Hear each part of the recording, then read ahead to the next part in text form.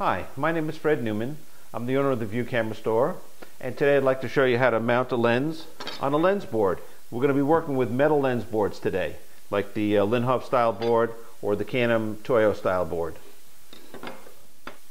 Okay, now you'll notice on this 4x5, this 135 millimeter lens, there's a front element, there's a shutter, and there's a rear element. Now both the front and rear element are screwed into the shutter. So the first thing we're going to do in order to mount the lens is put the lens caps on so I don't do any damage. We're going to unscrew the rear element.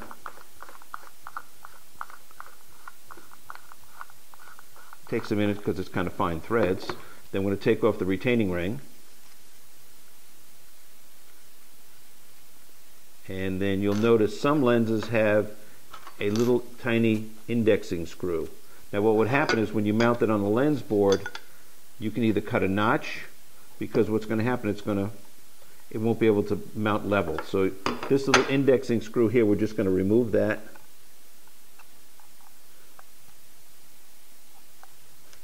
And now we're going to mount this lens on a Canon number 0 board. Put the retaining ring back in, and the lip goes inside, because you'll notice that it fits like that. And you can see the space here, so it gives a little bit of extra, a little bit of a light trap. So we're just going to screw this on.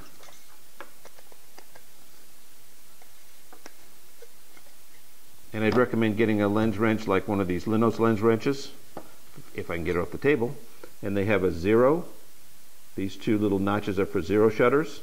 This notch is here for a number 1 shutter. And these are bigger ones are for a couple 3s, which you won't need unless you're doing 8x10.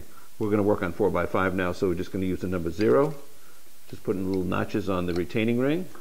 And the way I like to do the shutters is, I like to have, let me just turn it all the way, here we go. I like to have it so that when I cock the shutter, it's on top. And you'll notice there's aperture scale on the top and on the bottom. So sometimes if your camera's high and you're short like me, you can look at the one on the bottom. And you'll see this little knob here is for adjusting your aperture scale. And right here, it's a little hard to see. I have to unscrew the other thing, but I'll show you that in a minute. Let me just tighten it first.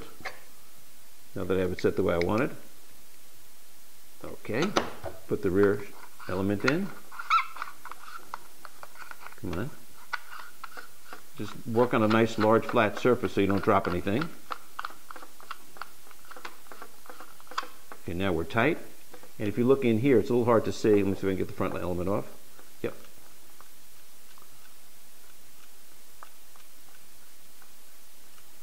Again, it takes a lot of... Right here you can see these are your shutter speeds. And it'll just be easier to see this way without the front element. This little lever here is for when you're focusing. Set it for wide open. When you're ready to take your picture, you just stop down your lens, whatever f-stop you want. And this little lever here closes the shutter. And then to make sure, cock the shutter and you're set. So let's put the front element back on.